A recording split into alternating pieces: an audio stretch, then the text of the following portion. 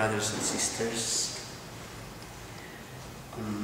Last week was, we are so happy to congratulate Angel for winning the Miss Congeniality or Miss Friendship during the pageant for Miss Juniors to 2011 at the City High. And for me, that is a very precious award, because you won for yourselves friends instead of opponents. And napapansin ko kasi kay Angel, kinikwentuhan niya lahat ng mga contestants. And yun yung point natin, that we need to communicate with people. The devil kasi is trying to destroy our good communication with others through miscommunication. There was a time also during our sa brevs natin, napakalaki kasing grupo yung brevs natin. And pag may kumalat na misinformation, nakakagulo yung grupo kapag hindi talaga based doon sa source yung message o yung announcement.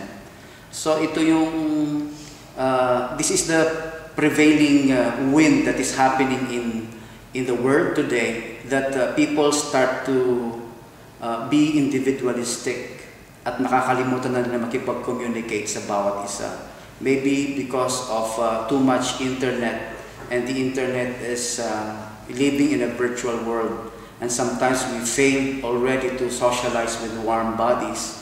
Nakakalimutan natin makipag-communicate. That's why when you speak to young people, hindi sila makapag-communicate ng maayos, and sometimes they cannot choose between two choices. Lagi nilang sinasabi, okay lang, okay lang, okay lang. It means they are not making a stand. They are allowing themselves to be carried away by this prevailing trend, which is not good, because hindi na tayo gumagawa ng sarili nating paninindigan. And ito yung sinasabi ni Pope Benedict XVI, the theory of relativism, that we already fail to discern what is good and what is good and what is not good for us. Para sa atin, any of those parang okay lang. Para sa atin, all of the above if we answer a question. So, napakaganda ng sharing ni Bishop Carlito Sanzon during the anniversary yesterday of Thanksgiving ng John Hay Management Corporation. And sinabi niya dito yung infirmity of the times. Parang may sakit yung times natin ngayon, or yung generation natin ngayon, parang may sakit siya that only God can cure. And if we recognize that it is our infirmity, and this is something like the problem of communication. Kasi ang nangyayari ngayon, we tend to argue. Ang tendency ngayon ng communication is argumentation and debate. Pagalingan tayo kung sinong mananalo. I can beat you with my words. I can put you down with my words and I'll be the winner. That's why kapag manunood tayo ng reality TV, mga palabas sa TV ngayon, puro ganun eh. Ang mga judges will tell you what's wrong with you, as if they are the sole judge of who you are. And then, hindi napapansin na nasatamaan yung self-esteem mo. And it sometimes stick to you all through your life kapag hindi ka na-heal. And what more kung hindi lang isang judge ang magsabi ng dalawa, tatlong judge. And we are already vocal in telling the wrong things about a person. And hindi na natin na-encourage yung tao. Kaya ang nangyayari, nagiging subjective tayo sa pagtingin natin sa bawat isa, and nagkakaroon ng gap yun na hindi nare-reconcile.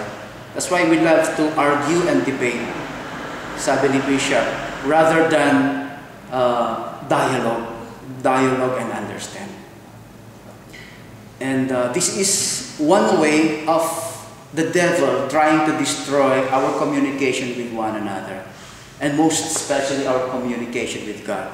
If the theory or the wind of relativism is happening, we don't need God actually. Kaya nga yung New Age thinking that lahat ay okay lang means we do not need God anymore. We already fail to recognize God in our life because we already decide for ourselves that anything that happens to us is okay lang. Because we look at, we have already a different way of looking at things according to ourselves na, not in the light of God's righteousness. So that's the problem. I will tell you one story. Sa giyera, if a platoon or a company is in the war, makikita natin kapag napapanood nyo sa sine or sa TV that the generals are planning the war. And usually they plan it sa headquarters. And they communicate this on how the company, the battalion, or the platoon move sa giyera. Because kung ikaw ang nasa giyera, you cannot see the big picture of what is happening. You are in the battlefield and you are just waiting for commands. Kaya pag sa giyera, ang nangyayari, ang unang ini-snipe ng kalaban or ina-assassinate ng kalaban, yung radio man. Kapag kasi siya na-assassinate o nasira yung radyo niya, wala nang means yung platoon or yung company or yung battalion how to move in the war.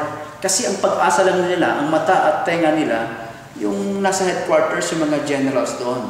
Kapag nasira yung communication, they will start to disintegrate or lumalaban sila nang hindi nila alam kung paano lumaban. Wala silang decision how to fight, tactical means on how to do it. Because there's no communication, they don't even know where the enemies are or how they will attack at terrain na nakikita ng mga nasa headquarters.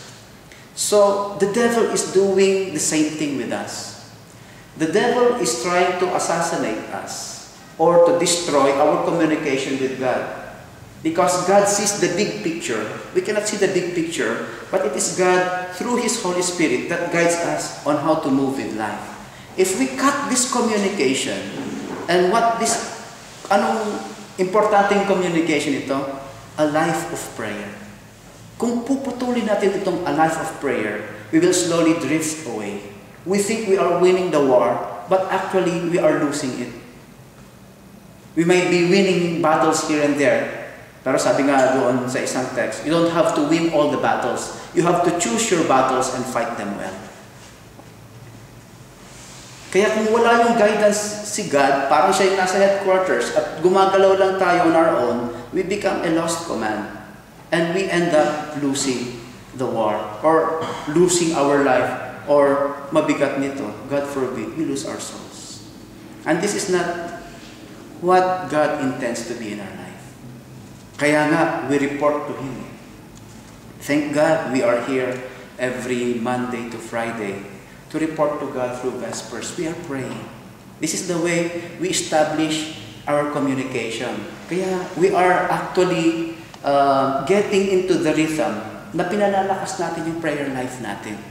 Let's not waste this chance or this opportunity for us to strengthen our relationship with God through prayer. Hindi lang dito sa Vespers, but all the days of your life, especially in your personal life. We establish a strong, open communication with God anytime, any moment. And God will readily inspire us, speak to us through people, through events, through inspiration. And then we will know what is good and what is right. At hindi lang tayo basta magsasalita if we are being confronted with two goods na hindi natin sinasabing okay lang kahit ano doon. We should discern what is the will of God. Madaling i-discern if you are presented with evil and good. Alam mo kung ano yung good para sa iyo. Pero kung dalawang good na ang nakapresent sa atin, how will we discern this? How will we know? If any of those pareho namang okay, how will you decide on it? It is only through a strength in prayer, malakas ang solid prayer life natin, and we ask God for the gift of discernment. So, the problem is we always look for the easy way out. And sometimes the will of God between two goods, yung mas mahirap gawin, usually is the will of God. Because we are meant to follow our Master who has suffered before us. And if we are following a Master who is suffering, what more with us who are only followers? Will we not suffer also with Him? So that if we crucify our sins on the cross, let it die on the cross, then we will resurrect with Christ and live a life of eternity with Him. Amen.